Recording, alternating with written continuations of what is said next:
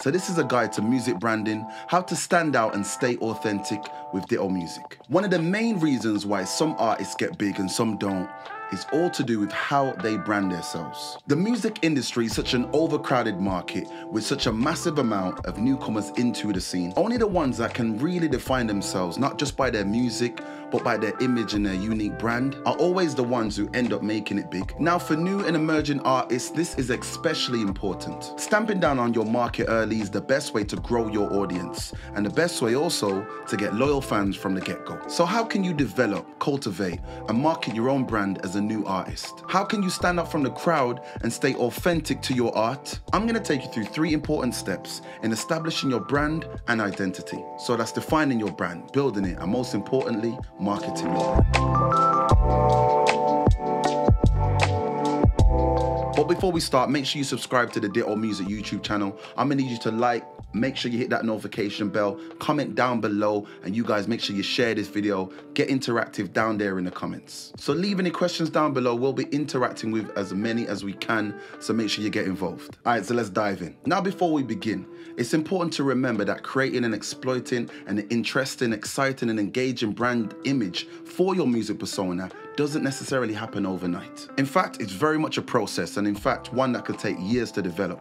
Or it could be set in stone. It all really depends on you as a musician and what you envision for your image as an artist, as a brand. Now, the concept of a musician's image is a lot of the time a subjective thing. It can't really be pinned down to one specific thing or feature. But to help me explain, we're gonna break down the concept of music branding into 3 different steps. So let's go through each one. Step 1 will be defining your brand. Now, exactly what does it mean to define your brand? Defining your brand as an artist can definitely be a little bit tricky. A lot of the time, you're gonna feel like you don't know how to start or where to start. It's good to really think about it in the terms of what makes you and your music stand out. So you're gonna wanna ask yourself questions like, what or who inspires you?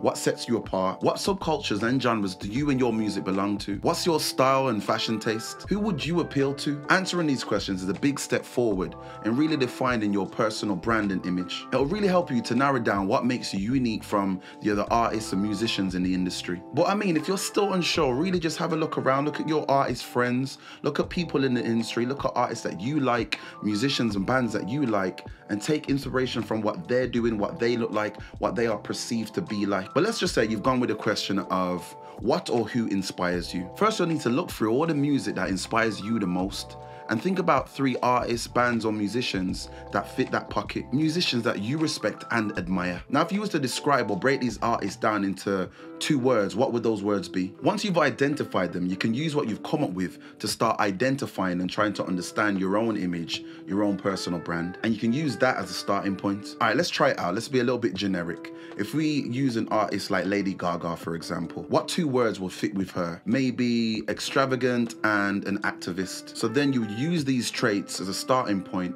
to help you build your own style, image, and your own brand. So when I use terms like creating, putting together, identifying, or building, you're gonna think about it more subjectively, because chances are you'll probably already share some of these characteristics with the artists that you respect and admire. So you might kind of think this is copying someone else's image, but the truth is it isn't. Even some of the world's biggest artists and bands had their own personal heroes that inspired them on their way to stardom. So taking inspiration from someone that you admire really is just a huge part of any artist's journey. Now, there's an old argument that developing and cultivating your music brand and image can take away from the authenticness of you as an artist. But the truth is the 2 should be intrinsically linked. Your image should ultimately originate from your own authenticity. And the way that you convey your authentic image to your fans is how you translate your authentic identity, which takes us to the 2nd step in branding process, how to effectively build your brand and convey it to your audiences. Now, I would say that this 2nd step is probably even more important than the 1st step, because while trying to build your brand image can be a very ambiguous part of any kind of brand development, building your brand is actually where all the pieces come together. This is all about creating real, marketable, and easily recognizable ideas that you can use in your logos, assets, graphics, performances, and your products. Aside from your actual music itself, there's actually a number of ways that you can build and communicate your unique identity to your audience. This could include your artist name, your band name, your logo, your physical appearance, your live performance style, your artist website, and even your social media presence. But what's absolutely key across all these mediums is strong brand management and consistency. Logos are a big one in music branding, so we can look at this in terms of the world's biggest artists and see how they use their logos to convey and portray and translate their image. For example, the Red Hot Chili Peppers. So with the Red Hot Chili Peppers, their logo is simple and memorable. I mean, it has all the features that you would expect to find in a good logo. A simple font choice, a basic color scheme, and then some sort of icon or symbol. Logos like the Red Hot Chili Peppers have become so ingrained in music culture that we instantly see them and it becomes associated with an artist. And by that rule, the logo comes to form a part of their image. So when it comes to creating your own brand name, think about the tone of voice and the image that you'll use to convey yourself as an artist. This is a great way to truly help you stand apart, because as we know, no two logos will be the same. And it's definitely worth investing in some professional software like Photoshop or hiring a graphics designer. And this is all for creating those logos, those social images, those gig posters. You really want to make sure they always look up to scratch and look the part. Third and final step of developing that all-important artist image is marketing your brand. Now you've delved into your inspirations, developed an image that looks right, and you've created some killer branding. Now it's time to actually think about how you're gonna market your brand to your audiences. The whole point of marketing when it comes to branding, especially as a new artist, is creating an awareness of your brand to others. As mentioned before, the reason why artists like Red Hot Chili Peppers are so engraved in the music culture and society is not only down to how they've defined and built their image. It's also down to how they have successfully utilized marketing activities to propel their brand and image to huge audiences. Marketing is essentially just making your brand known. Things like your music merch, live shows, social media, email marketing are all important channels that you can utilize to develop and really hone in on your image and your brand. Your distinctive and authentic brand image should be at the heart of everything you market through these channels. It should make clear who you are, what your appeal is, who you appeal to, and why people should even be interested in you. Music merch is a big one. Think about any time you've gone to a concert and you bought merch like a t-shirt from an artist that you really wanted to see. What did you expect to see on it? What did you see on it? Usually some kind of visual representation of that artist or their project that they've just released, or something to do with that specific concert and them.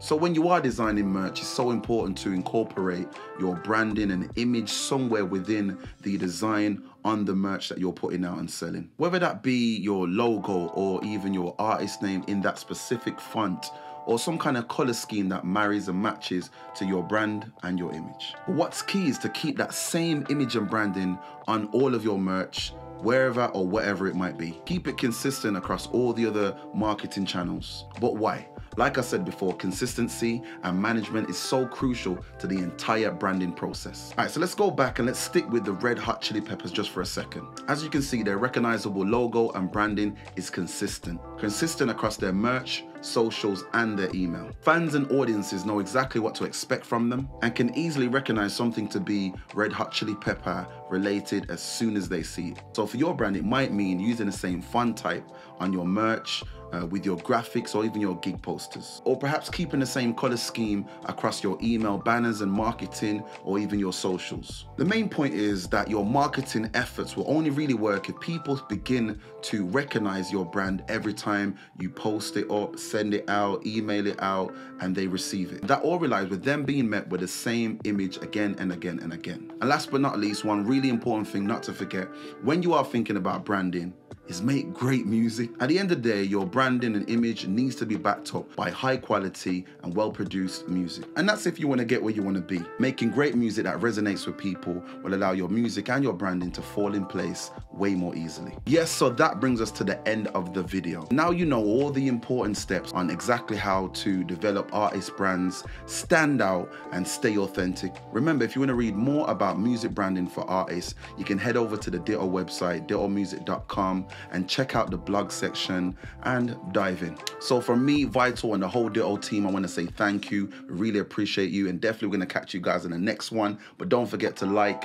subscribe, hit that notification bell so you don't miss a single video, and get down in the comment section, drop some comments, some questions. We'll be there, active, and we'll replying and getting back to as many as we can. Catch you guys in the next one. More love, myself, Vital. Peace.